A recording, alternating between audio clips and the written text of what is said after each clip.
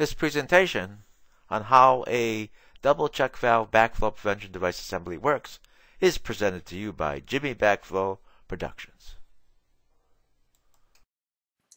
The double check valve device assembly is used in low hazard situations only, no chemicals. It's used where a direct cross connection exists, where backsiphonage backflow or backpressure backflow could occur. Double check valve device assembly may be subjected to continuous or intermittent pressure conditions. It is inline testable. This device shall meet ASSE 1015 standard. The design conditions for a double check valve device assembly are as follows. The device contains two single check valves coupled within one body. Each check valve is spring-loaded closed. The check valves are independently acting. The springs are set at 1 psi minimum. American Water Works Association maximum allowable pressure loss is 10 psi for 1/4 inch to 12-inch devices. The assemblies have 4 test cocks. The assembly has an upstream and downstream shutoff valve. You can see in this exploded view of a double check valve backflow prevention device the check cover, O-ring cover, check spring, poppet, seal ring retainer, retainer bolt, check seat, O-ring check seat, test cocks, and ball valves. This device has 2 independently acting check valves that are spring-loaded with a minimum of a 1-pound spring. The purpose of the spring is to maintain pressure on the check valve when there is a small amount of debris on the check valve seat. A typical application of a double check valve assembly would be on a fire protection system where chemicals are not used or an auxiliary water supply is not in use. On a double check valve assembly, the test cocks are located as follows. Test cock number 1 is located upstream of the number 1 shutoff valve. Test cock number 2 is located upstream of the first check valve. Test cock number 3 is located between the first and second check valve or downstream of the first check valve or upstream of the second check valve. Test cock number 4 is located downstream of the second check valve. You can see in this illustration that test cock number 1 is located upstream of the upstream shutoff valve. Test cock number 2 is located upstream of the first check valve. Test cock number 3 is located downstream of the first check valve and upstream of the second check valve.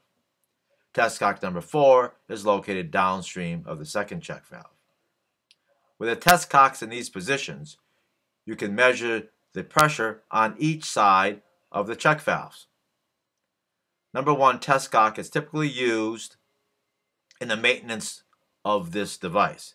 It is not necessarily used in the testing of this device. The double check valve device assembly, in a flow condition, both check valves are open.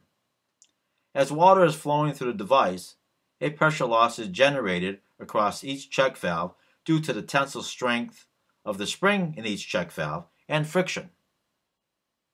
The greater the flow in gallons per minute, the greater the pressure loss. As you can see in this chart of a 3-inch double check valve device assembly, as the gallons per minute increases, the pressure loss becomes greater. The double check valve device assembly in a no-flow condition with no demand downstream or the downstream shutoff valve is closed tight, the first check valve and second check valve are closed tight. The device is providing protection at this time. In this situation, the pressure loss through the device is being created by the tensile strength of the springs in the first and second check valve. The double check valve device assembly in a backpressure backflow condition with both check valves closed tight, the pressure downstream of the second check valve is greater than the incoming supply pressure. With the second check valve holding tight, the device is providing protection. With the first check valve holding tight, the pressure loss across the first check valve is being generated by the spring. The double check valve device assembly in a backpressure backflow condition with the first check valve closed tight and a second check valve fouled open, the pressure downstream of the second check valve is greater than the incoming supply pressure. With the second check valve being fouled, the pressure downstream of the first check valve is also greater than the incoming supply pressure. With the first check valve holding tight, the device is providing protection. The double check valve device assembly in a backpressure backflow condition with the first check valve fouled open and a second check valve closed tight, the pressure downstream of the second check valve is greater than the incoming supply pressure. With the second check valve closed tight, the device is providing protection. There is no pressure loss across the first check valve since the first check valve is fouled open.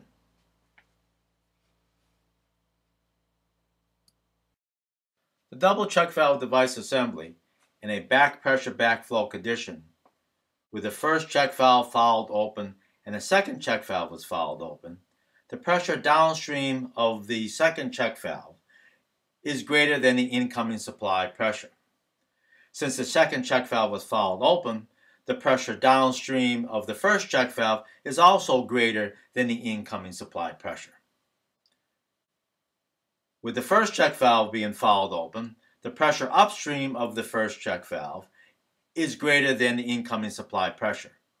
Therefore, this device is not providing protection and the non-potable water is getting into the potable water supply source. This is one of the reasons why this backflow prevention device needs to be tested periodically. The double check valve device assembly in a Backsiphonage backflow condition with both check valves closed, the pressure on the upstream side of the first check valve is a negative pressure. The pressure downstream of the first check valve is a positive pressure. The pressure downstream of the second check valve is positive pressure as well. With both check valves closed tight, the device is providing protection under a Backsiphonage backflow condition. The double check valve device assembly in a Backsiphonage backflow condition with check valve number 1 fouled open and check valve number 2 closed tight, the pressure on the upstream side of the first check valve is negative. The pressure on the downstream side of the first check valve is negative as well, since the check valve is in an open position. The pressure downstream of the second check valve is a positive pressure since the second check valve is closed tight. In this situation, the device is still providing protection under a Backsiphonage backflow condition.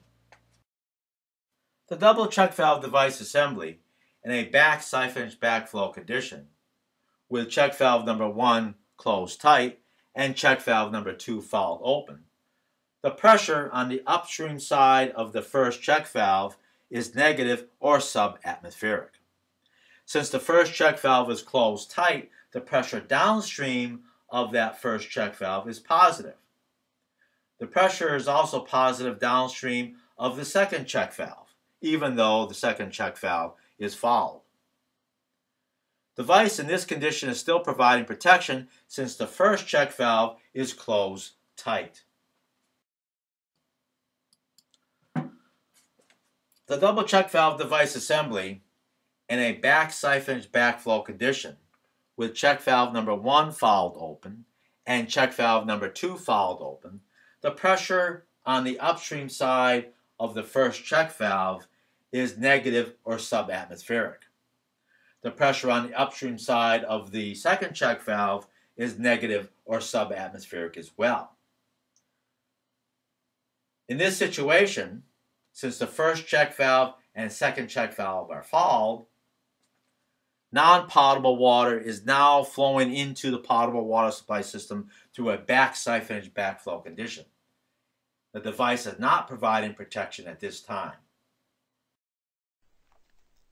This is the end of the training. This training is presented online at www.ceuplan.com.